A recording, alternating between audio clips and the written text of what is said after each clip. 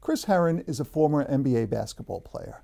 He's been drug and alcohol free since August of 2008 and has refocused his life, putting his sobriety above all else.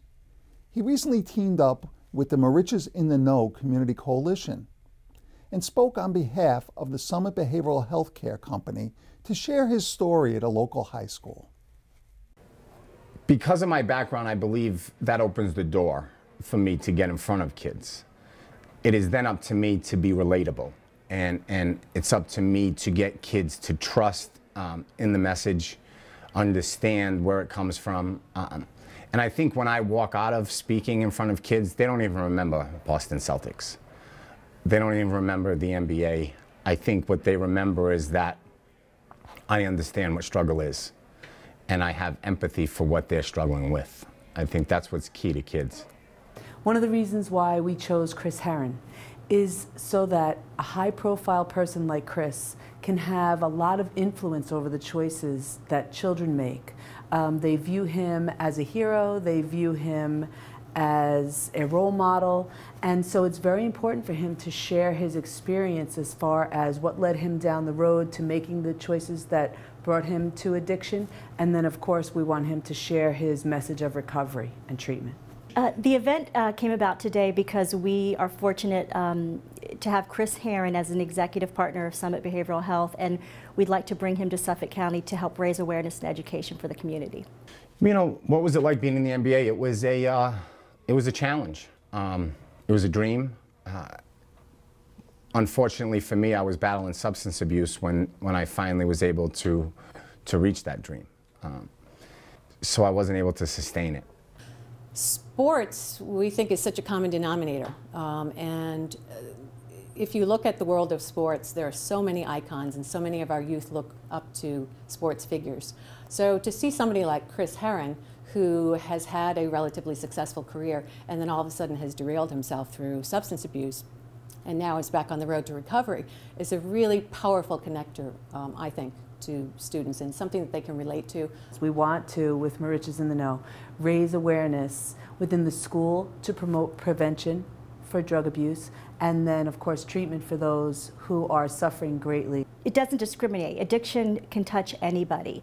You know, I grew up a Celtics fan. I grew up wanting to be a Celtic, and when I finally became one, I was struggling mightily with OxyContin. Chris is important as a presence because of his background. It opens doors. You know, his story is really no different from a lot of people that suffered from addiction, but having the NBA experience, ears open up, especially with the youth. He resonates very loudly with the youth of our country. I think substance abuse for me began like it does for most. I think it starts off with a couple of beers at 14 years old, scared, don't get caught, not scared. Smoke a little pot at 14, thinking that's where it begins and ends, and it kept going. You know, at 18 years old, I was playing big-time college basketball in the Big East. I tried one line of cocaine, and it took 14 years to walk away from it. A lot of our students here in our community are athletes. Probably about 60% of our high school population participates in sports in some way. And so it's a very important aspect of their life, and I think that's really where the connector is. And he's somebody that they can look up to and respect and really admire the struggles that he's gone through, that they may be going through themselves right now. And you know, it's a way for them to know that there is a way out. You know, at 22, playing for the Celtics, I became dependent on 1,600 milligrams of OxyContin a day. It's $25,000 a month drug habit. That wasn't the intention when I opened those first couple of beers when I was 14. Prevention is a very important aspect in the fight against alcohol or addiction in general, alcohol abuse, drug abuse, because we often know the end game when people have hit bottom, a tragic accident. We don't educate everyone when it starts with that one drink. You know, I started this 4.5 years ago, 5 years ago, and I started this with the intention to try to inspire people struggling like me. And my passion turned into prevention because I look into the eyes of kids who who want it, but they don't know how to get it. They want to prevent, but they don't know how to. And I think it's extremely important for us to get out in front of these kids and start teaching them different. I hope that today's attendees will see that there is hope out there, that if you're somebody who's struggling with substance abuse, here's an example of someone who was a success. Their substance abuse affected their career. They've had to now come through recovery, and now they are having a productive life in a totally different way on the other side. And so I think hope is a big message today. My memories of the NBA are much better today at 6.5 years sober than they were when I was struggling in substance abuse. You know, I'm grateful for the opportunity to play, and it's also given me a voice on this topic. One of the things that we would like to have today's attendees walk away with is more knowledge about prevention, and that prevention does work. I believe people will walk away from Chris's speech today with an awareness and knowledge that addiction does touch everybody. However, recovery is possible. There's always hope. He's been in recovery now for 6+ years, and you can always turn your life around. I just hope people walk away with a new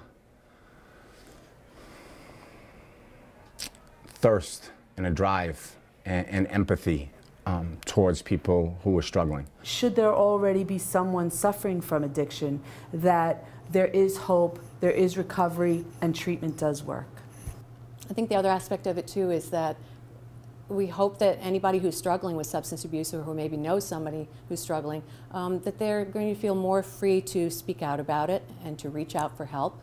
There are resources in our community, and we're hoping that they will see that, and that they'll pick up the phone, make that phone call, or ask a friend and try to get some connection so that they themselves or whoever they know who's struggling with abuse can get some assistance. You know, one of the things I'm most proud of is that for the last 6.5 years I haven't had to change myself. And I don't care who you are, that's a battle. Trust me, there's been many days I'd like to take a time out, make a pit stop. But for 6.5 years I haven't had to. And I take great pride in that. I take great pride in that for the last 6.5 years I've been the same person, not influenced or affected by any substances. And there's something to be said for that. And I'm proud of that. And I think more people in recovery need to stand up and say that we're fighting the fight, and it's not easy, but it's something to be proud of.